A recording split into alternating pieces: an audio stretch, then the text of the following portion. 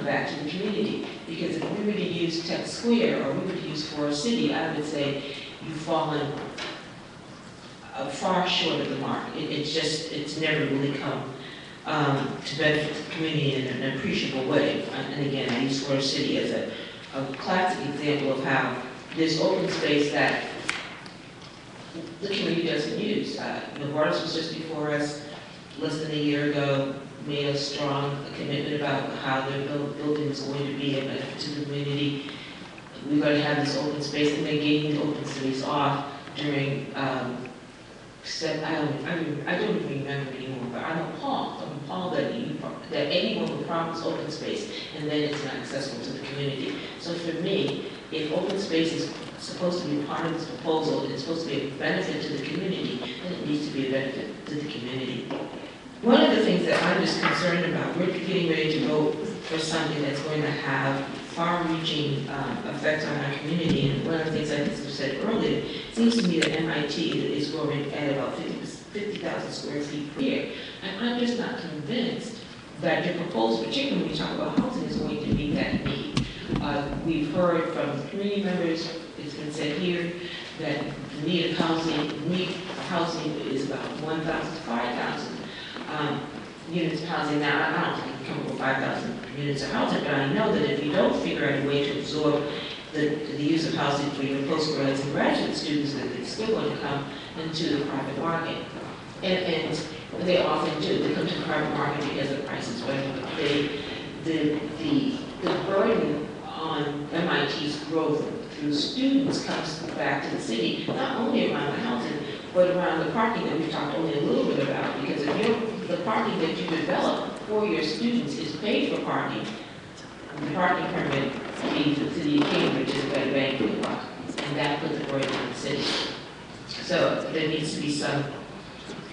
I need for you to address that better. So I'm with my colleague, Mr. Kelly, on that, and I'm also in agreement with my colleague around historical preservation. I know my colleagues agree on that, but I want to see the buildings preserved and used in some way, however you do that, but I don't want to see them demolished or altered in such a way that their historical significance is. So again, I said insufficient planning, I believe, for long-term growth. Is this variance, if this petition is voted, is it going to be sufficient use for the campus growth? Because we don't know what your 50-year plan is. You're asking us to vote for something that's going to have impact on our community, far, far into the future. So that's a synopsis of where I am in terms of being able to support this petition. So I will yield the floor. It's not so much questions as it's a list of concerns that I have. Again, I didn't have the benefit, and I'm not going to ask you to repeat it. I can get it from EDU, Community Development, about the job training and how that is linked. And one of the things that I've heard from school committee folks like Fred Fantini that I'm going to raise is the number of students that come from Cambridge to end up at MIT, which is, and so I have to say to you, so what's the commitment to the university, to the community when we have these huge deficits?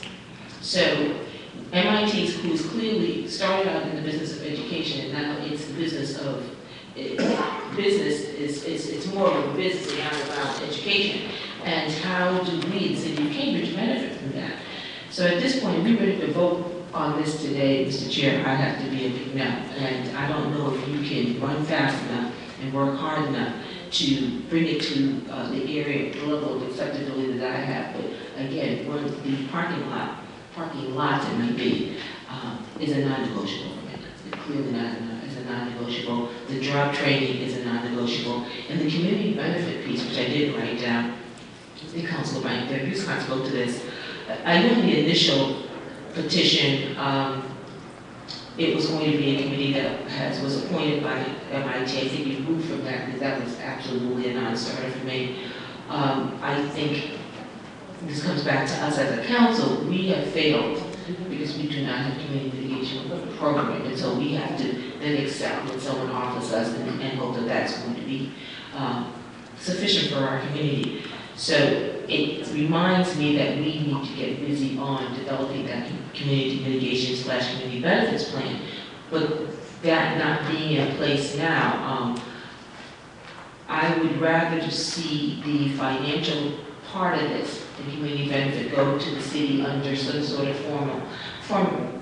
formula or format that's equal or similar to what we do on the CPA, that we have control, care custody control of the financial aspects of the community mitigation plan, number one. And number two is it'd be interesting for me to see how that money comes to the city. Does it come in one lump sum? Does it come over a period of time? If it's over a period of time, I want to see it at the very, almost from the time we voted, we start to realize some of those benefits to when it's completed.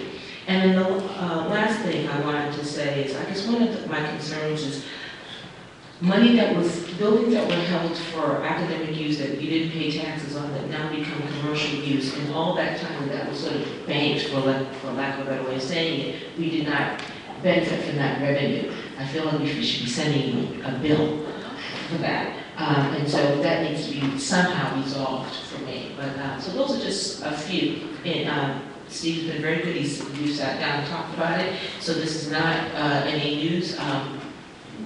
But again, some things are certainly non-negotiables. I am concerned. I always said it was the last thing. It's not quite the last thing, but I'm getting to the last thing.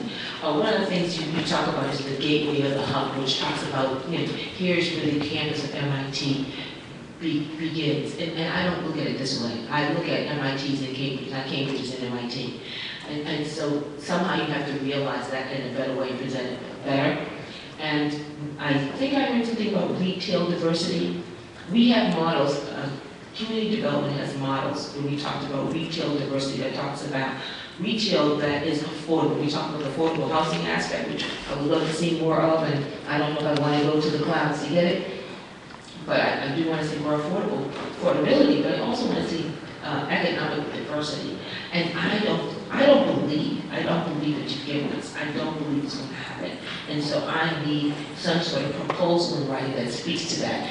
So, I mean, I don't know if Charlie Square is a good example, because I know there's been some ups and downs about that. But when you look at the building, Church Corner Apartments, how that first started, where it was only 5 retail spaces, but there was real work to make sure that it was community-based, local, affordable retail moved into that space. And I don't hear that from you. So you guys get the big bucks to make it happen. So I want to see it happen. Well, Council, I just want to thank you, first of all, for your candor. You've been very frank with me from the very beginning, and you've set out some challenges here, and I think we're taking them extremely seriously. And we've had the opportunity to talk about a number of these issues internally at MIT at the highest levels, and we will be working overtime on every one of these issues. I think that the job training is important. We made some comments on even the construction side, the apprenticeship programs. We want to be tying in and figuring out ways to make that happen. Certainly the Cherry Street lot, loud and clear, we're looking at ways to try to facilitate some mutually acceptable solution and all that. The open space and the inviting nature of it, being participating, I think that's been really, really important. Last night was at an event where Community Arts Center was hosting an element over at Voltage, and we had some of the young students that were doing community art.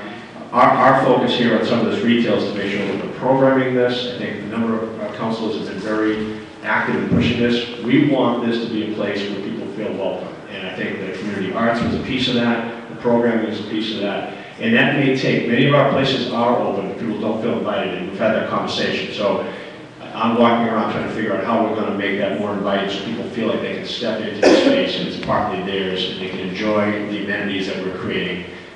We had an interesting time last night. It was a very diverse time in terms of young kids coming in and explaining things, and tech people from around the Kendall Square area. And I see something that's worth celebrating. And I think trying to get that in and activating that in a variety of places that we're talking about is the challenge we're set up to. I have to prove to you somehow that we're going to do that, and maybe requiring us. We'll figure out some other ways to make sure that we're stepping up our programming pieces.